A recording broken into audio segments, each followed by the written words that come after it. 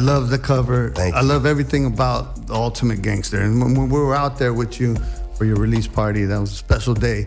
You were kind of breaking down the Ultimate Gangster. What is, and I know you broke it down, but break it down for our listeners, because I love what you were saying out there. Oh, that was Ultimate fun. Gangster, it's not always, you know, I'll let you do it, G. You know, these days, you know what I mean? These, you know, when I first started, you know what I mean, it was about, you know, calling females bitches and, you know, doing drive-by shootings and, you know, drinking 40 ounces and all that. You know, I couldn't come out, you know, at this age and be that. You know what I mean? But I had to still be that for my core fans. Yeah. So what's ultimately gangster to me these days? Yes. Is you know, staying out of jail. You know what I mean? Yes. Paying your bills, taking care of your kids.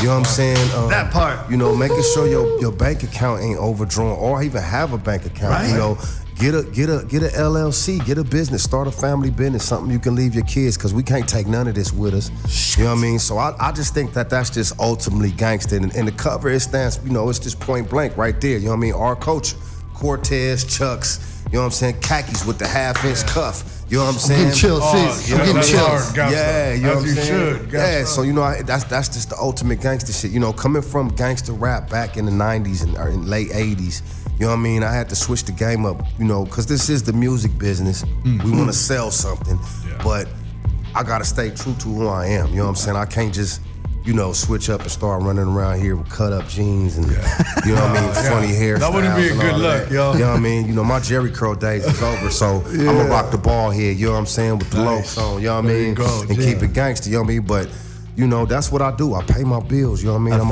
about my family, I'm about my children, you know what I mean?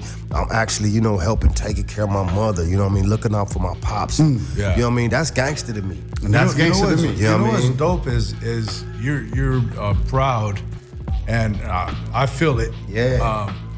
And you're saying it's a good thing to be fucking grown man on some grown man shit. You can't be and an OG. it's not goofy. Yeah, you know what I'm that's saying? not goofy. Yeah. You're saying this is some grown man shit.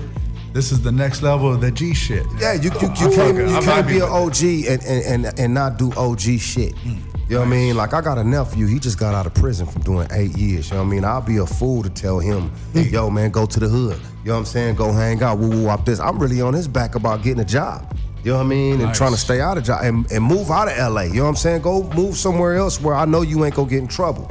Because the system is fucked up, you know what I mean? So therefore, you a young man with 2 strikes, you're bound to fail. So get somewhere, you know what I'm saying, and find you something to do that's gonna keep you right. That's gangster. That's ultimate gangster to me. You know what I'm saying? That's hard, dude. We're at 8.5, guys. That's gangster. That's hard. Yes, indeed.